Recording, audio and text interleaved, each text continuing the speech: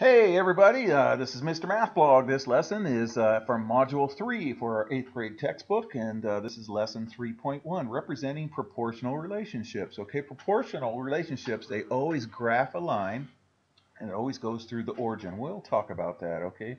All right, so here's our Common Core strand for our most grooviest teachers right here.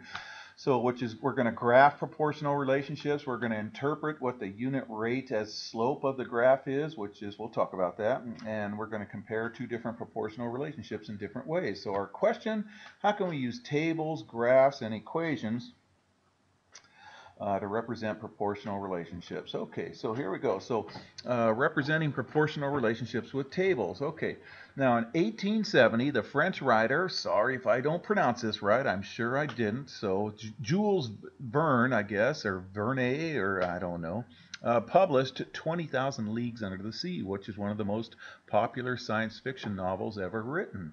One definition of a league is a unit measure that equals 3 miles. So every league represents 3 miles. So let's complete the table here. So each league represents 3 miles. So this league represents 3 miles. So 2 leagues would represent 2 times 3.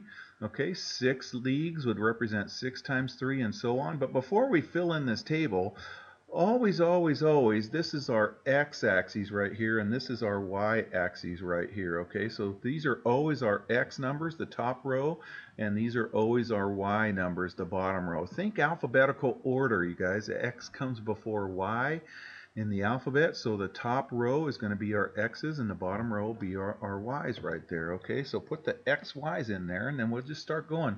1 times 3 is 3, 2 times 3 is 6, and so on. So, whoops, I guess I went across the top here. So what times 3 equals 36? Well, 12 times 3, so this would have to be 12 leagues to give us 36 miles, okay? So distance in leagues, distance in miles, and we just keep multiplying by 3 because it says 1 league equals 3 miles.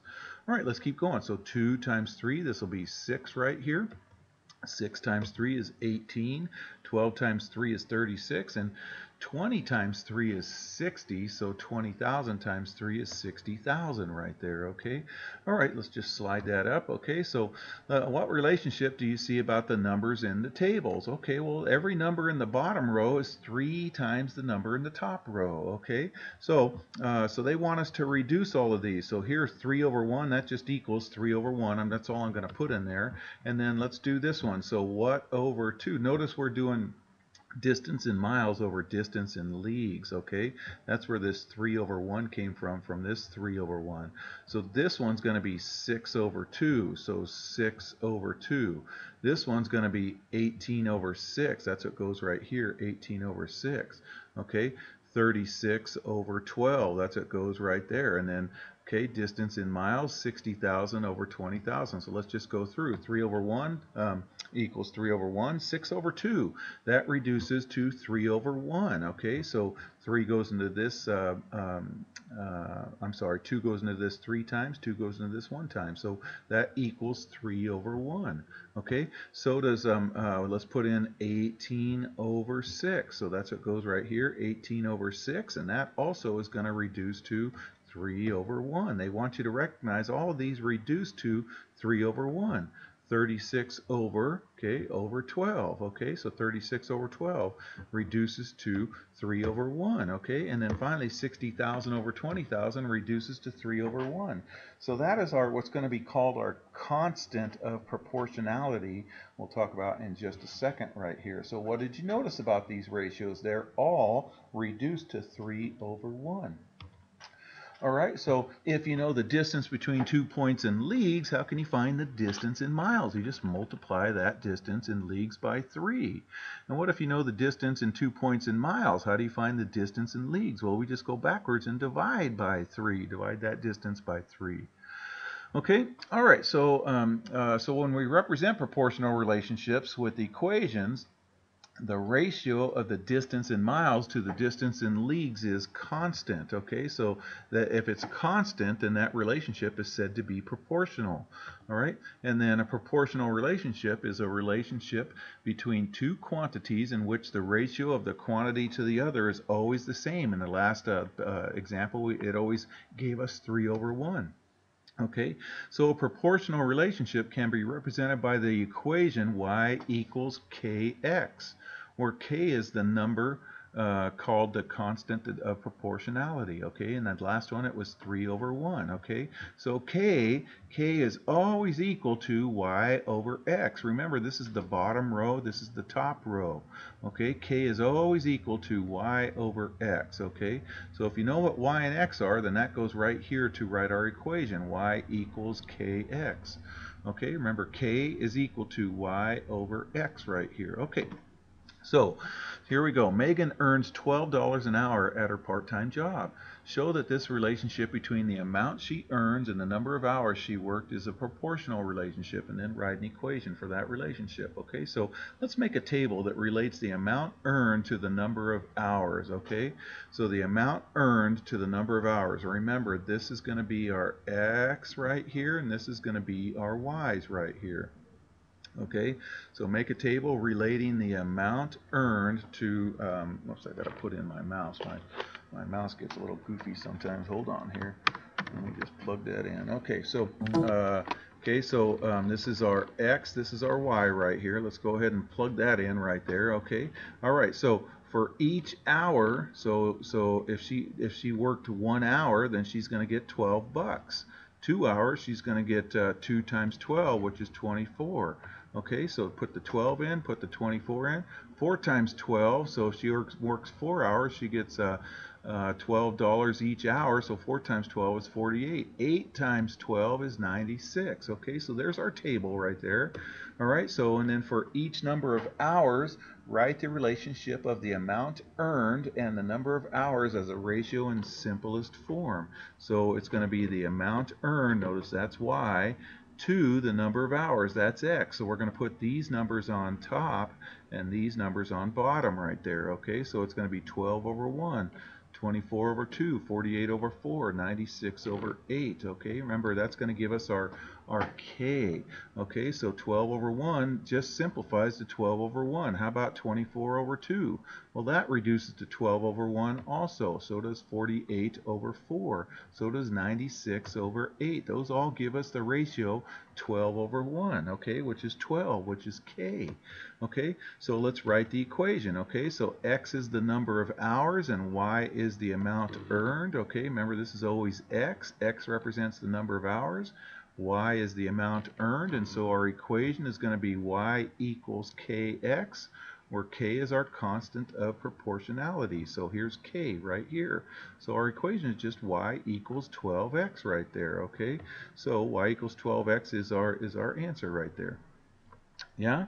Okay, pretty cool. I tell my kids, I always say, okay, say yes, because they just sit there like zombies sometimes. So I make them say yes. So I just did that with my IM2, Integrated Math 2 class last period. So anyways, it's period 1 now. It's my prep period, and that's about the only time I can do this. I was going to do this yesterday, and my dog had a sprained leg, so I had to take him to the vet yesterday. So here I am on my prep period. Describe two real, I usually do it after school or in the mornings or on the weekends and stuff, but I can't get this in. I've had this lesson sitting here for about 4 days. And anyways, so describe two real world quantities with a proportional relationship that can be represented by the equation y equals 25x. Well, think of anything that's, something that's times 25, like money, like quarters. Okay, so here I'm going to let x equal the amount of money in quarters and y equal the same amount in cents. So y would equal 25 times the number of quarters. Okay, so y would equal 25x would be that one right there. So quarters is 25 cents. So anyway, 1 quarter equals 25 cents. So 2 quarters equals 2 times 25 cents, and so on. All right, so 15 bicycles are produced each hour at the Speedy Bike Works. So show that this relationship between the number of bikes produced and the number of hours is a proportional relationship, and then write an equation. So we'll do the same thing we did in the last one. We'll make a table for the number of bikes to the number of hours, okay? The number of bikes to the number of hours, okay? So here's the number of bikes to the number of hours. This is my x numbers right here going across the top, and this will be my y number. So I like to put x and y next to it. Your textbook doesn't, but I like to, okay? All right, for each number of hours, write the relationship for the number of bikes.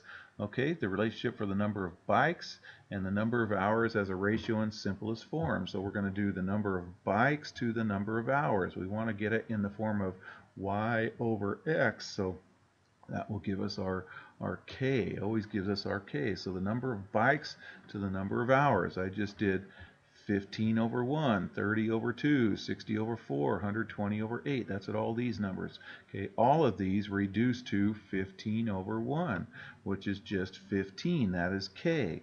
So y equals kx. Our equation is y equals 15x. Okay. Easy, huh? I hope so. All right, so we're going to do this with graphs. So we can represent proportional relationships with a graph, okay? And the graph will always be, as long as it's a proportional relationship, it'll always be a line that goes through the origin, okay? Always goes through the origin for proportional relationships. So here's a graph that goes through the origin. It's a line that goes through the origin, and this graph shows the relationship between the distance in miles to the distance in measured in leagues. Remember, the leagues was the top numbers right here. That's the x-axis. This is always our x-axis. This is always our y-axis. Okay, so 1 league represented 3 miles. 1 league was 3 miles. 2 leagues represented 6 miles. So over here is our leagues. Here is our miles, okay? 3 leagues represented 9 miles, okay? Notice it goes through 0. 0 leagues represents 0 miles, okay? So let's just, now we're going to write an equation for that relationship, okay? Here's another one, the moon in weight. Let me back up for a second. We'll go here. So this graph shows the relationship between the weight of an object on the moon as it weighs on Earth, and write an equation. So here's the Earth weights down here. That's our x-axis. That's going to be our top numbers in the row. Here's the y-axis right here. That's the bottom number in the row. So for, it looks like every 6 pounds on Earth, 6 pounds on Earth, we get, it weighs 1 pound on the moon. Okay, so 12 pounds on Earth gives us 2 pounds on the moon. 18 pounds on the Earth gives us 3 pounds. Here's 30 pounds gives us 5 pounds. So we're going to make a table. Okay, so here's our table right here. Okay, notice this is the y numbers, so that'll be these bottom numbers right here. Okay, so here this is 6 comma 1. Okay, so over 6 up 1, over 12 up 2, so 6 1, 12 2, 18 3, 35. Remember, these are my x's, these are my y's. Whenever you have a table, always that top row is your x's and your y's. Okay, so here k is the constant of proportionality. So we're going to do the moon weight over the Earth weight. We're always going to do y over x. That's always our k. Y over x. So it's the bottom numbers over the top numbers right there. Okay, always, always, always. All right, so we get 1 over 6. Okay, so 1 over 6. And then this is going to be 2 over 12. Okay, so 2 over 12 is also 1 over 6. 3 over 18 is 1 over 6. That is k this time, 1 over 6. Okay, so our equation is y equals kx. So y equals 1/6x is going to be our equation on that. All right, you guys, I hope that lesson makes sense, and take care.